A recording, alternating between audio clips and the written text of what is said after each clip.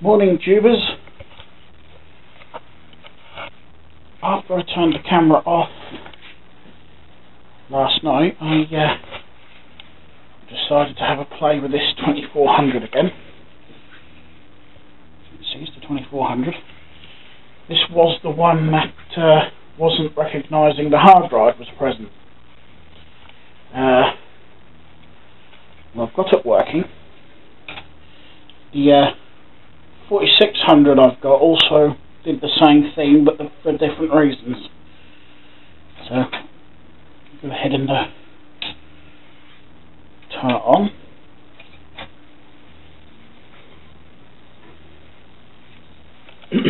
And I'll, because it's easier to show. Did I hit that in time? No, I didn't. Yes, I did. What the problem was is we go into drive configuration. The hard drive was actually turned off, which is why it wasn't registering it. So all I had to do was turn the hard drive back on.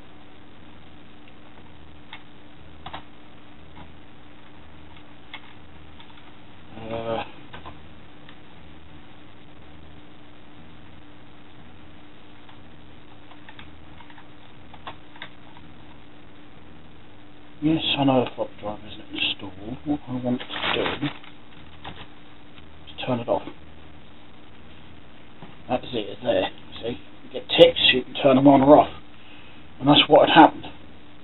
Someone had come into the BIOS and deactivated the hard drive for some reason. That was as simple as that.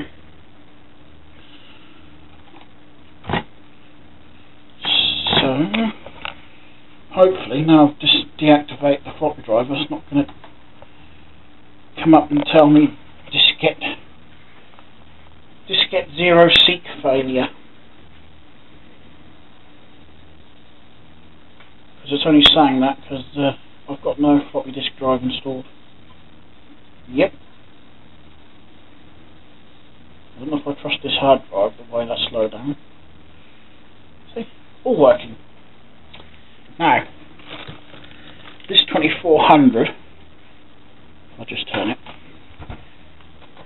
it's got a damaged case, as you can see, which isn't hugely important, but considering I've got a non-damaged 2400 case down there, that actually came as an empty PC case, I thought, well, I might as well take all the guts out of that one and put it into that one. Minus the floppy drive. I've got one. So, that is a job for later. But in the meantime, I need to go and have some breakfast, which is right there. Oh, with the 4600, the problem with that was, while it wasn't registering the... actually, I don't think that was registering any IDE channel. Well, that was because the date and time in the BIOS was not set properly. As soon as I'd gone in and set that all up properly, that worked fine.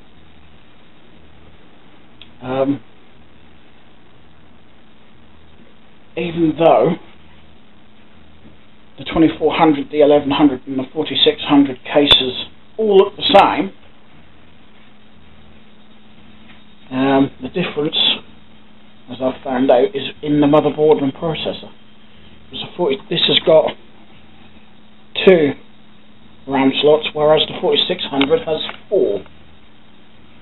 I tried to push it and put a gigabyte of RAM in it, and I didn't like it, so it's got 512 megs in it as well. I think I took the disk out. Yeah. I have a habit of leaving the installation disks in the drives, and then I can't find them. So, once I've had breakfast, I'm going to come through here and dismantle this, and then turn the camera on, and you can watch me reassemble it all into that case. Besides, the other problem I've got with this one, the side cover doesn't want to go back on this one for some reason, so I'm just going to take it apart, scrap the case. There is one difference though, even though these are both 2400 cases, that's got a straight edge down that side, that one hasn't.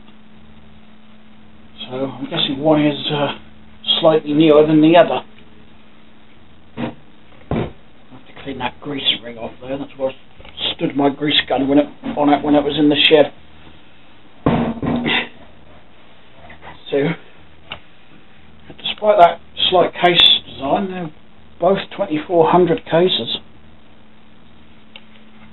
I think you'll find that the cases are exactly the same.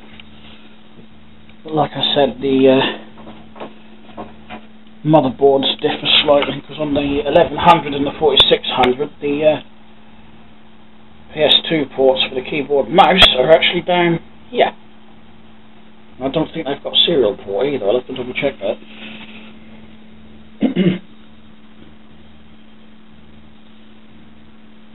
And I noticed as well on the other 4600 and 1100 that the IDE headers are in different places. There's a few subtle differences, but aside from that I think the machines are more or less identical, especially case wise.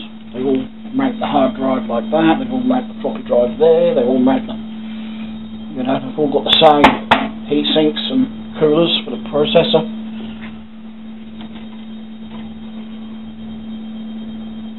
Which is actually running pretty cool, that heat sink is stone cold. Mind you, I did go through this one, the 4600 and the 1100, and put fresh thermal paste on the processors, because that tends to dry out over time, and there weren't a lot left on a lot of them, so I thought while I was at it I might as well put fresh paste on them. So I'm going to turn this camera off, and the rebuild of this one I'll tack on the end of this video, so the next time you'll see me I'll have a pile of bits on this worktop, so I'll talk to you after I've had breakfast. Well, I'm back, I've had breakfast. I've got the camera sitting up on the old computer case so you can get a good bird's eye view. Let's have the light on as well for a bit more light. Right, so I've got to take this one apart. Where am I going to start? Let's remove the cables out of the way.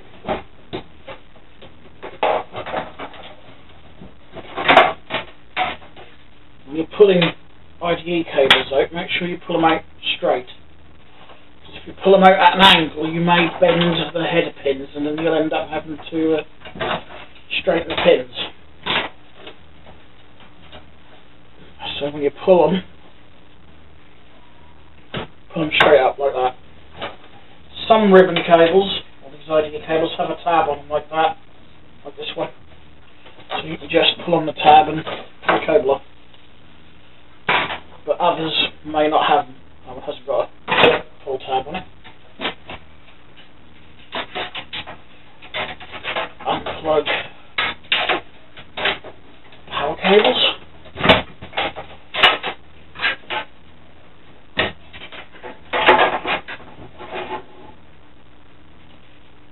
Now, I need to get the fan off. Fan is just clipped onto the rear of the case. So, in theory, pull that in. There's a little tab on the back here that you lift up. That pulls these two out of the notches. Slide the fan down and pull it off.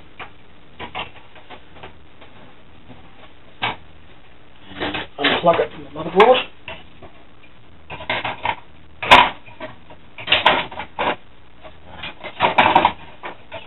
Just got caught up around a tie for the 12 volt line. There we go. Now, we are ready to get the to remove the motherboard. And there is, on this motherboard, there's 1, 2, 3, 4, 5, 6, 7, 8. You've got a couple of extra ones up this side. Not all motherboards will have them up that side. So go get the motherboard screws. You do the motherboard first. You won't risk knocking it with the power pack or anything else that you're going to have to take out. That's why I'm going for the motherboard first.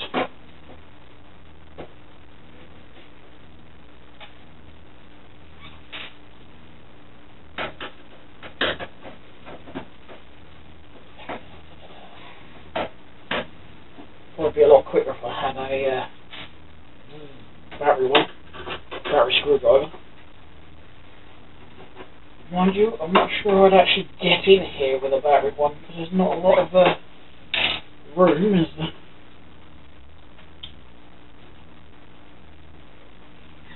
All the motherboard screws to one side, so I can reuse those.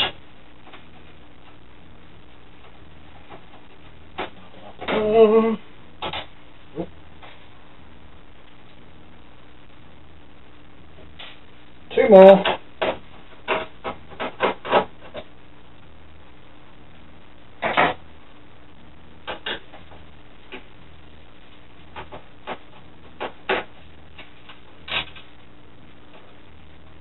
Magnetic screwdrivers are very handy for this job as well. So now we've got a few front panel cables to take off. I should have done before I undone all the motherboard screws, but never mind. Just hold the motherboard down. Most of them pull off easy. Now, in theory, the motherboard should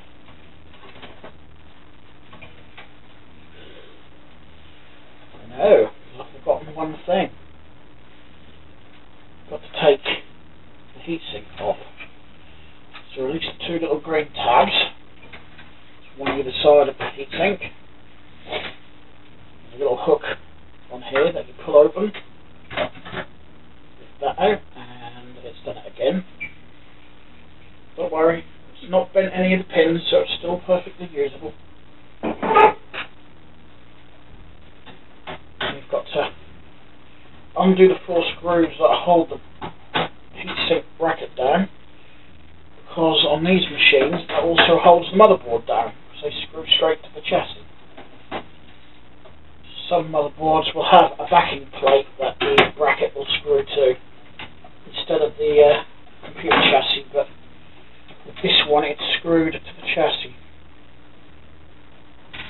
And as I've now got to peel the processor off of the heatsink, I may end up having to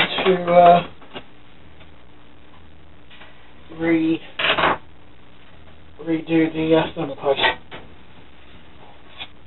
So it's not going to have a good connection. Right, so put the motherboard over to one side. Just got to go and get the thermal paste just in case.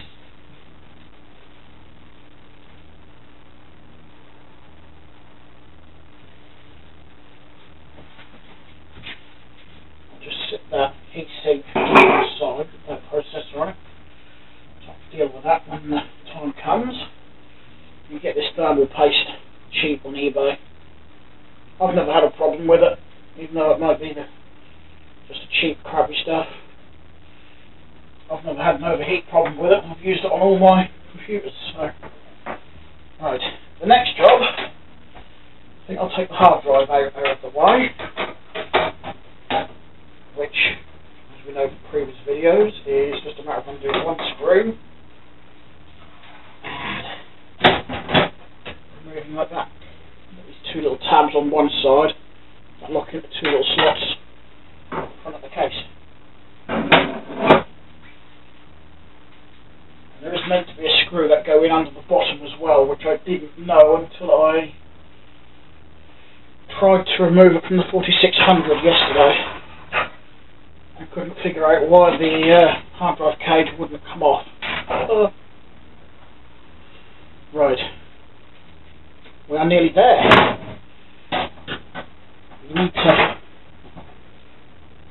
remove power supply, which is a case of undoing the 4 screws on the back of the case that hold it in.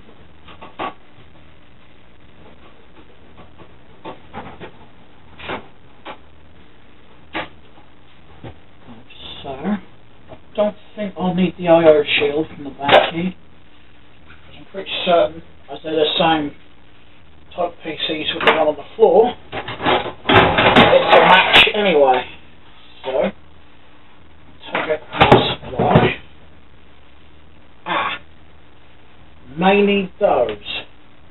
Just realised there's some standoffs with heatsink bracket screwed into the case, so I'm going to go ahead and take those off. Just got to go and get my pliers.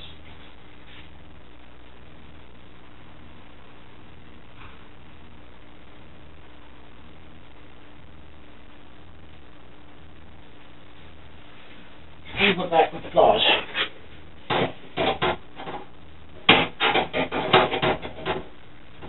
just need that. Will they loosen off? Yeah, they will. I'm not sure if the other case has got them in, so I'm going to take them out just in case. And when I've done this, I'm going to take a short break, because I do need to answer a call of major. Take these standoffs.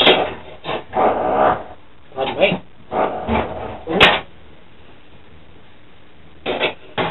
As I said, I need to answer a call of nature, so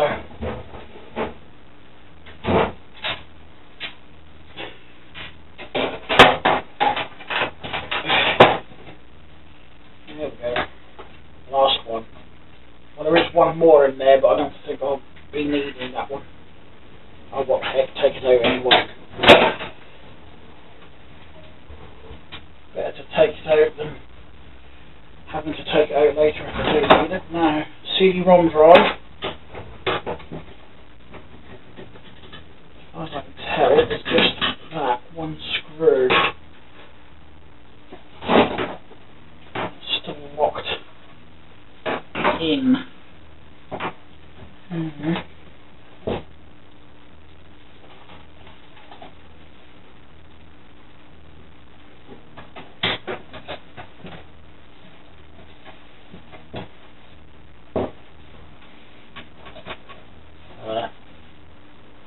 Sure how that CD drive comes out. I need to work it out because the one on the 4600 needs to be replaced as well.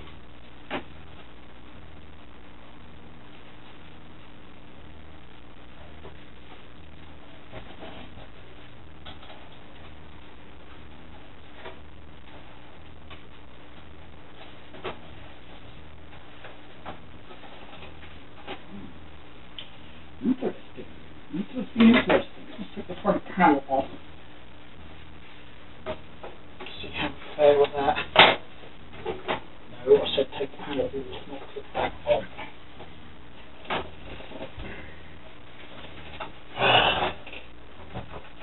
Nothing is ever simple, is it?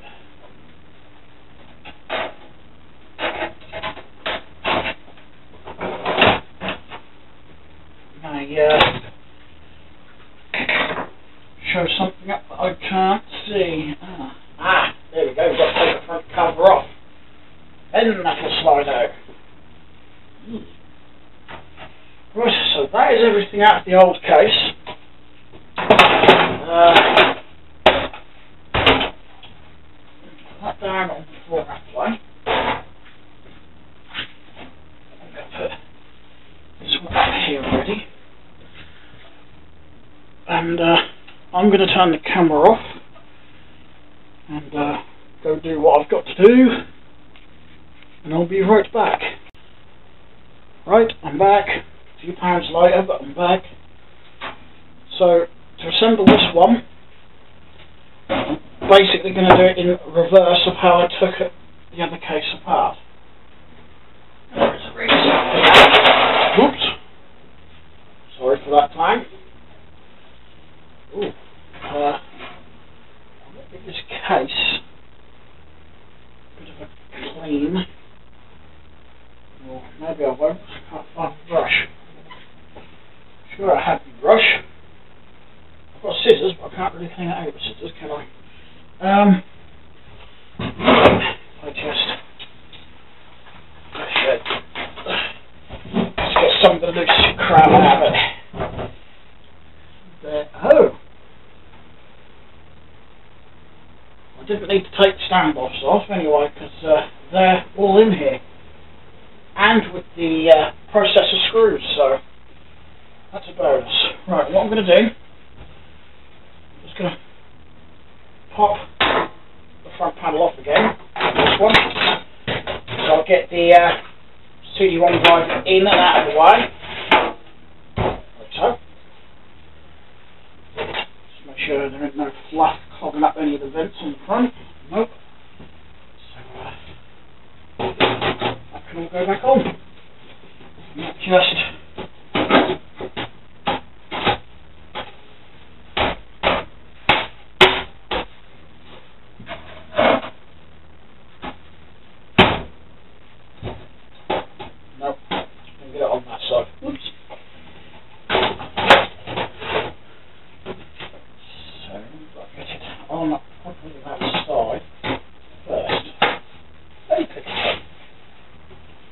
doesn't work anymore. Or has it? It has. Doesn't look it though. Oh well. It's not falling off, so it's on. Right. Now, I can lay this back down. Now, I'm going to start by putting the power supply in first. The reason... I'll take the screws out first, actually, out of the way. The reason I'm going to do that is because it's going to be easier than trying to put the power supply in with the motherboard in here, where you may catch the motherboard and damage it. So, the way I like to do it when I'm putting a computer like this together is put the power supply in first. That way you haven't got to lift it over any heat sinks, and you're not going to knock any of the components on the motherboard or anything like that, so no risk of damaging it. And if you're wondering why I'm doing this in the kitchen, not on the worktop, because there's less static risk.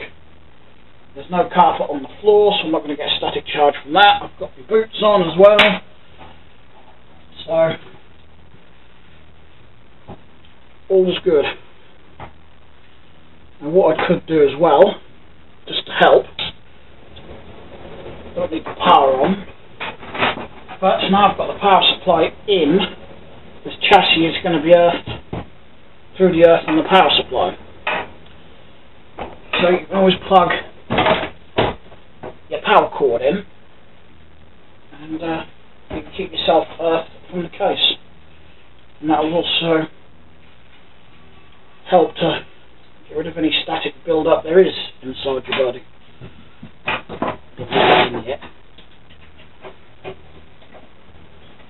Computer components can be quite sensitive when it comes to static, so I don't have any static matting or anti-static matting, or an anti-static wristband, so a cheat for that is to, once you've got your power supply back in, is to plug your power cable in. You don't need it on turned on at the wall, you can just plug your cable in,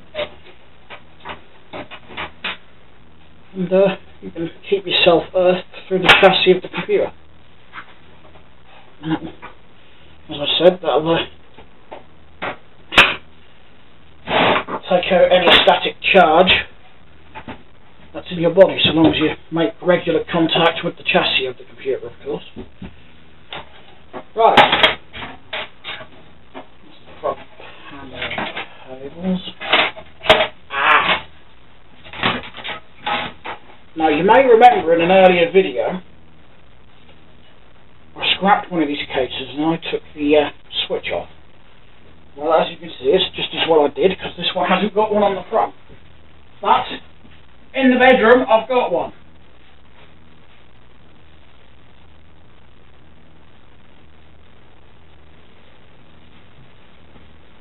See, I told you it's a good idea to keep hold of one. I'm not going to put that in yet though, because I'm going to have more cables flapping around getting in the way. Right, so give that a dust while I've got it out. Make sure there's no fluff on it. Then we can lay our motherboard in.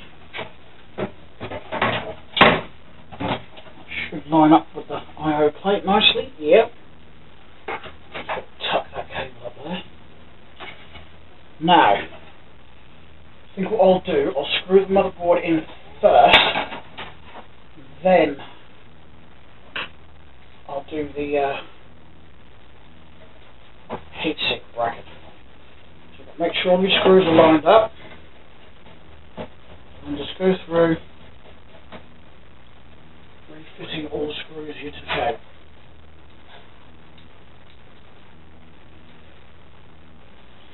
Once you get the first couple in, the motherboard should be perfectly lined up with all the others, which it is. That'll make life a lot easier. This is why it's a good idea to have a magnetic screwdriver. See? That way, you haven't got to try to get in here with your fingers to try and put the bloody screws in. I've been there, done that one, and it's a pain in the arse.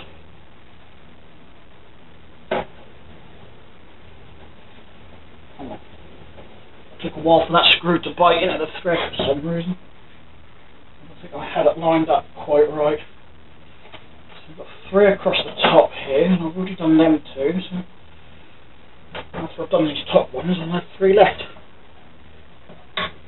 As you can see, I left the memory on the board because that was fine sitting in there. You may want to take it out just in case, if you want to. Obviously it's not overly important. As long as you don't knock it, that'll be fine in the DIMM slots.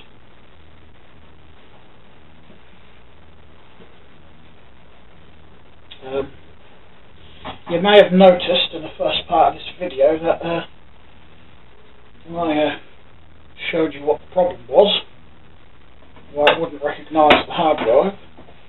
When I did boot it up, it had a sound.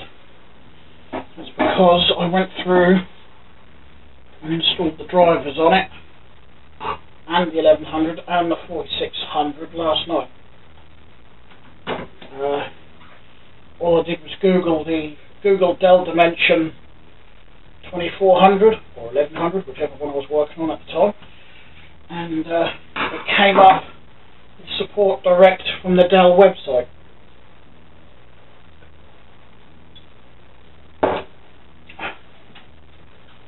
Which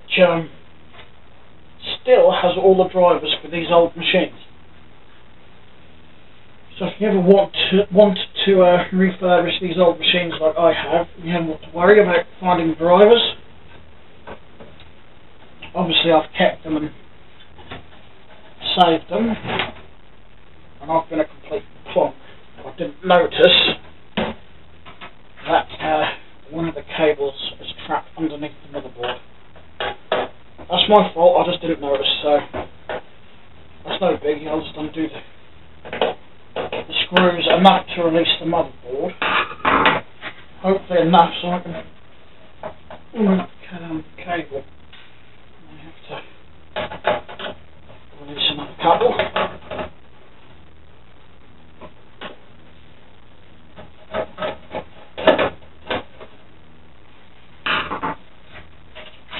There we go. Got it out. Not a biggie.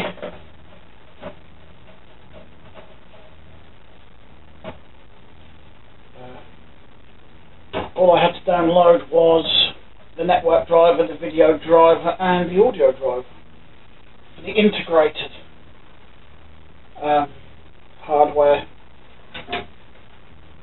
Because obviously this isn't running any of the PCI upgrade cards, which, judging as I had those in the list as well, I'm guessing that was optional extras.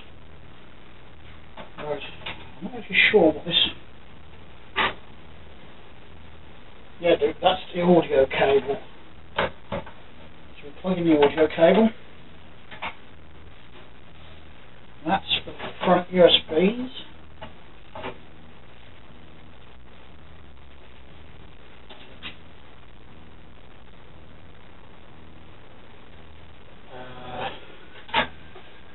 I might as well plug the 12 volt cable in now because the fan sits over that. That would be hard to feed the cable down there out of the way while that's sitting there. Right, let's see if I can just budge this processor off the...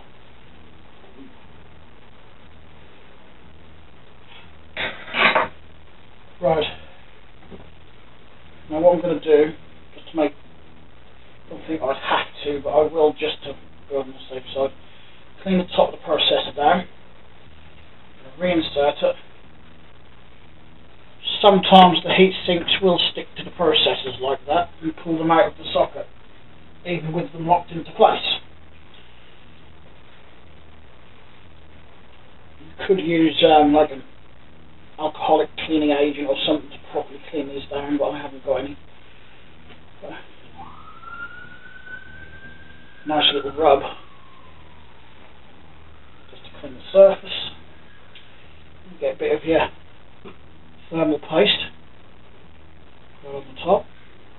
Just a blob right in the middle. Don't know how well I'll do. I'm just going to move you for a minute so you can see. And then what I do with my finger, you want a nice even layer of it all over the top. And the smoother it is, the better your cooling will be. So we get that nicely like that.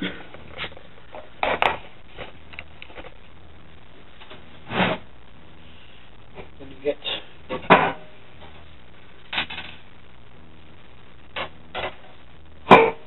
should have put the cradle in first, but never mind, it doesn't matter. Doesn't matter.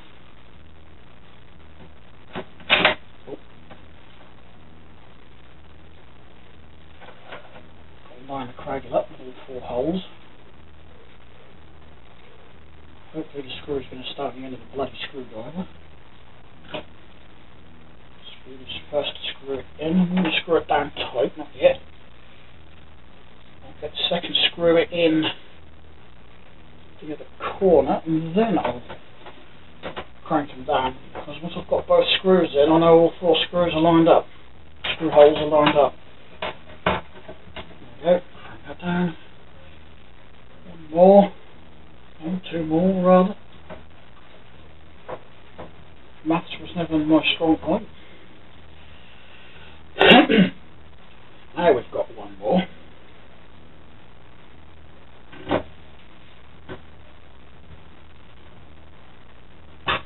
Okay, now I'm going to put the heatsink on, which you put in at an angle like that. You hook one end under one hook, and then on this one, just push it down.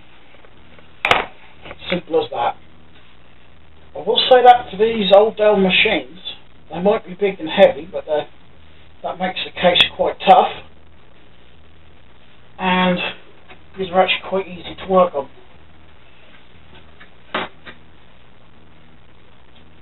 A lot of the modern ones, though, you do need Dell specific parts to do any upgrades. But never mind. They are still good machines, in my opinion. So I've got that far, I think. I'll whack the front switch and LEDs on next.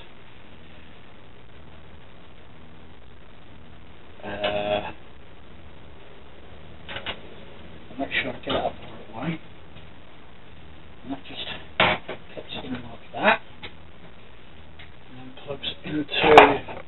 There's a blue plug and there's only a blue header on here, so just match it up like that.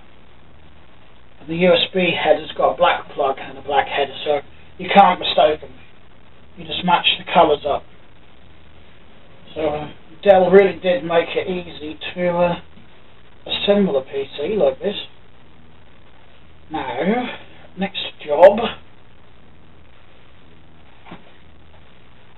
put this on next, which shouldn't be too hard. We've got 4 catches on the fan. They've got to line up.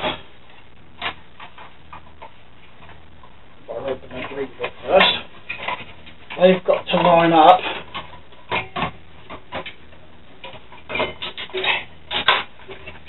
with 4 notches on the frame here, on the chassis. Yeah, it's not that easy to handle because it's got that big old bulky green lid on. So I've got the 4 notches through each of the holes. They just slide it up, and the little lock there will lock it into place. Drop down the green lid, and that's the fan in. It can be a bit fiddly because you've got this big old green lid on here, which can get in the way. And what I forgot to do, I've got to put lock and screw in for the CD drive. Do that. We are nearly done. Don't need that screwdriver. Let's get your hard drive. Might actually be easier to put the hard drive in before you plug the front panel in, so you can keep the cable out of the way. So just like a door, you hook 2 tabs in the front of the chassis and then just hinge it down. Like so. And put the lock and screw in, and I don't know, you can put the one in the bottom if you wanted to. I don't think it's actually necessary. I will, just for demonstration purposes. Get one out. I'll just turn that for a minute, because right under here there's another screw hole. Just screw in like that. I don't think it's really that necessary, but plug the power back in. Front switches back in. Now, I'm going to put the IDE cables back. I'm going to start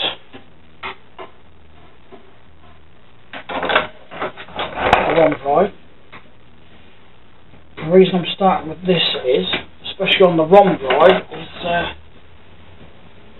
otherwise you'd have to, you'd have to try and hook around the power cable to get the IDE cable in. So I always start with the IDE cable first, especially on the ROM drive. I'll do the hard drive IDE cable next.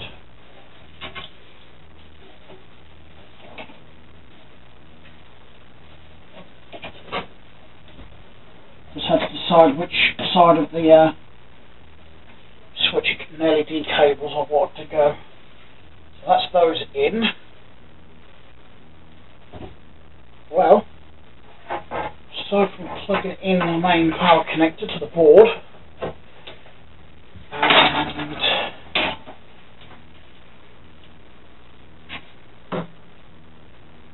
power for the ROM drive, power for the hard drive, we are assembled. All assembled nice and tidily into the new case. Everything is all lined up. I don't think I've missed anything. Can't see anything that I've missed. So, all that's left to do is to plug all the cables in and check to make sure I haven't damaged anything. I have confidence in myself and I'm confident this will work. Now I've said that, I've probably going to jinx myself and that won't work. So, put that in. And put the audio cable in.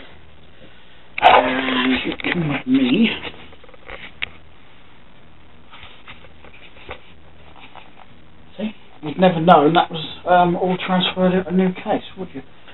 Let's turn her on. Oh, no, forgot. Turn it on at the wall first.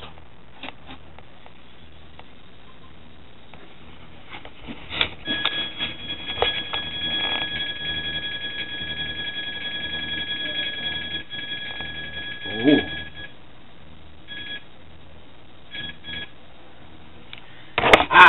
That's what I forgot to do. I know what that beep is. There's been a bit of a numpty. And you watch me do it. What didn't I do? Didn't plug the fan in, did I? I've got to find the fan cable now and plug the fan cable in. I wonder why that came up as keyboard error.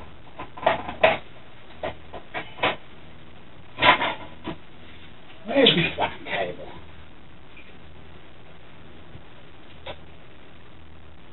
Is that the fan header? Ooh dear. I don't think I'm supposed to have done that. Oops.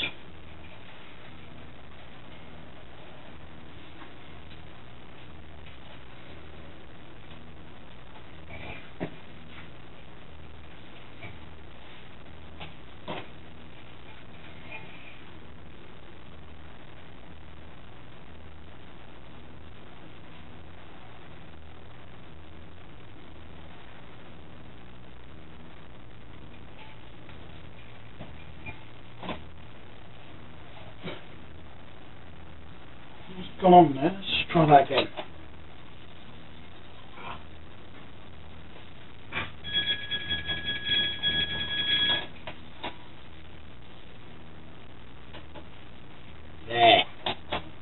There we go.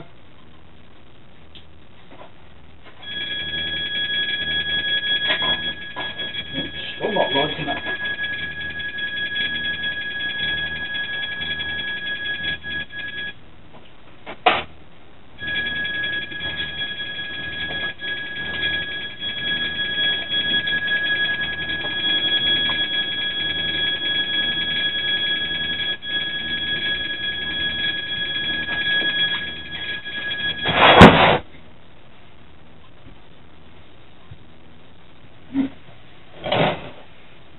I'll let it boot up and we'll try again. I'll shut it down properly and we'll boot it up again and see what happens. What did I just do with it? The little header plastic surround had broken off the board and I pulled the fan cable off. But it's left all the contacts there, so I've just slid the fan connector straight onto the contacts and it's working the fan.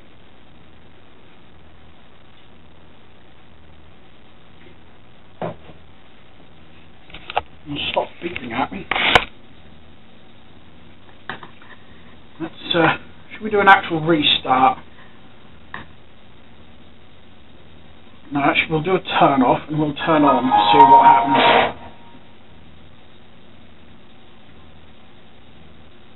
So we'll turn it off.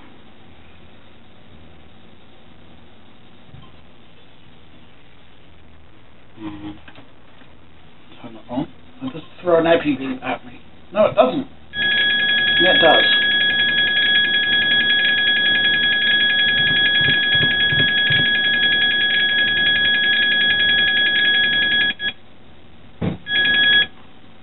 I know why. Because I had the scissors lying on the bloody keyboard. That's why it was coming up as keyboard failure. That must have been heavy enough to push the keys down. Yeah. Problem solved. Or mystery solved. So I'll go ahead and put the side cover on. There.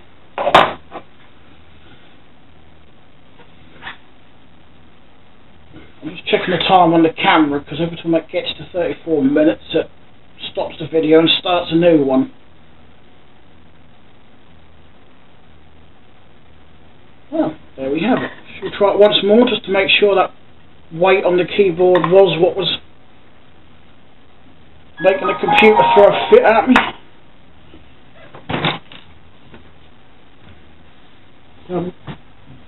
Pardon me, thermal paste on the keyboard.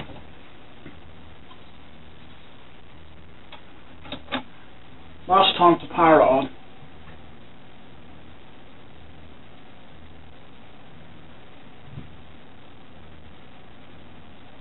There we go, that was the problem.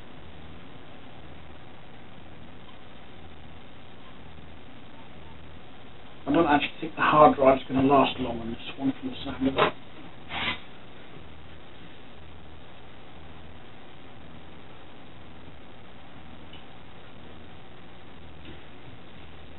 The scary thing is this boots up faster than my Windows 7 PC.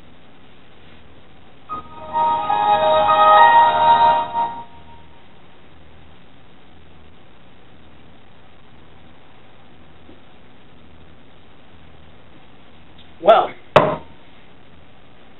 there we have it.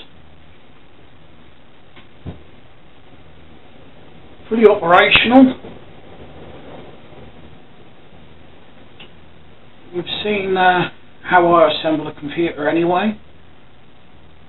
As long as you take the proper precautions, there is real, well, I don't suppose there's any right method or wrong method, so long as you do take the necessary steps to prevent against static mostly.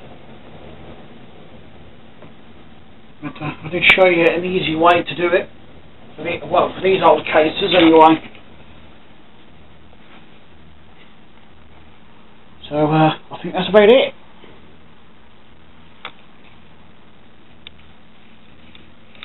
Yeah, this case isn't in the cleanest condition, but it's not damaged like the other one, which can go out onto the scrap trailer later, along with that lot down there.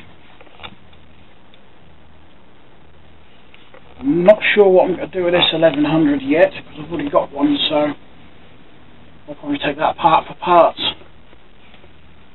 I know that one works. There's the other 1100 and 4600. Let's park my arse on the bed. I redid the thermal paste on these two last night. 4600, which is the one with the pass sticker on the top. That, as I said, had a similar problem to the one through there where it wouldn't recognise the IDE drives, either of them. Well, that was just down to the time and date in the system clock that was wrong. So if you ever find you have a similar problem with your computer, check that, and check to make sure that the hard drive isn't deactivated like it was on the 2400, which makes me wonder why the computer shop didn't rectify that, because it only taken them less than 5 minutes to check the BIOS, which I would have thought a professional computer shop would have thought of.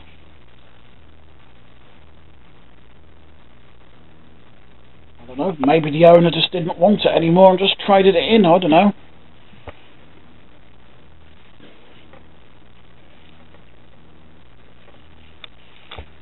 I don't know what I'm going to do for the rest of the day now. I may try to find the drivers for the Windows 98 machine up there, to see if I can get anything to work on it. I don't know though, because it's not a mainstream computer, is it? It's an E-machines. They weren't as big as Dell. I don't even know if E-machines still exist. So, I'm going to end the video here before it ends it itself.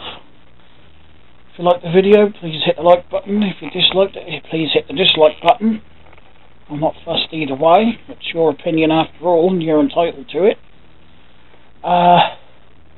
Any comments and questions, etc. in the comment section below, and thank you for watching, and I'll talk to you again soon. Bye.